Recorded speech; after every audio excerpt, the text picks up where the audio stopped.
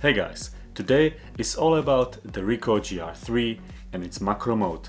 I will share with you my experience using this feature and give you some tips and tricks on how to get the best macro photographs out of this little powerhouse.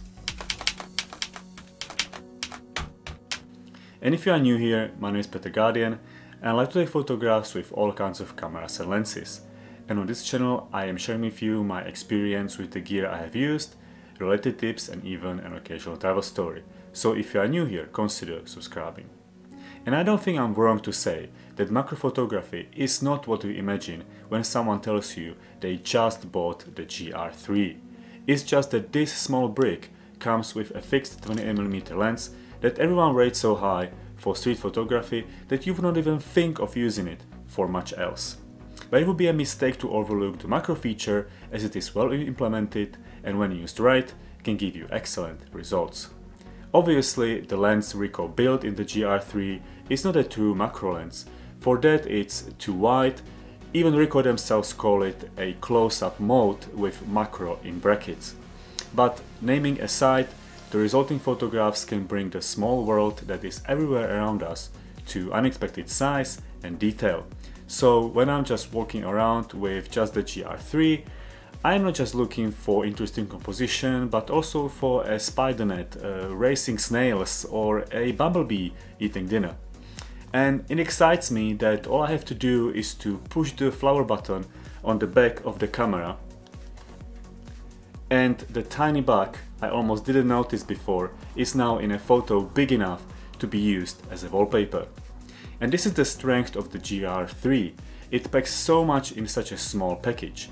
So what have I found out to be useful to keep in mind when using the macro mode? Well, the first you need to keep in mind is that in the close-up mode the camera focuses to the range of 6 to 12 centimeters from the front edge of the lens. So do not shoot everything at maximum aperture, because at f2.8 the depth of field can be too shallow and your bug will not fit in the area that is in focus, like here. It helps to stop down to f4.0, and if you dial in 5.6 you can forget everything else and just shoot. Also don't forget to set your minimal shutter speed higher, as those bugs can move pretty fast. With these aperture and shutter speed settings you will need to crank up ISO a bit more than usual, but do not be afraid, the sensor in GR3 can take it and the resulting photographs will not suffer from too much noise. In the end, it's the captured detail that people will notice and not the digital grain, aka nose, in the picture. What can be a problem is to nail focus. If you own the GR3, you know that the camera sometimes hunts for focus in lower light, and in macro mode it can be even worse. And there's nothing more frustrating than an autofocus camera that's hunting for focus and thus preventing you from capturing that decisive moment. The work around this is that you can change the position of the focus point, try to capture the subject from a different angle, and always try to stabilize the camera with both hands, as much as you can. The IBIS will take care of the rest.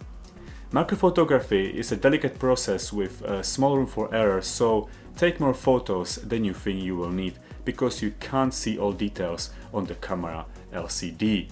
Last but not least, try to experiment with manual and snap focus, as it can fit your use case, but what I found out is that it's easier to keep the camera in pinpoint autofocus, aperture priority, and adjust ISO as needed. The rest I can always work out in post-processing. And what about you? What is your experience with shooting macro photography with the Ricoh GR3? Maybe you have other tips and tricks I should know about? I'm very interested to learn from your experience, so please share your thoughts. Some of the best tips and conversation is happening in the comment section, so definitely engage down there and be part of our growing community. Thank you so much for watching. Definitely don't forget to subscribe to this channel if you appreciate it. Like the video and let me know about future videos you might want to see. And remember, there are show notes in the description. Have a nice day, and I will see you with the next one.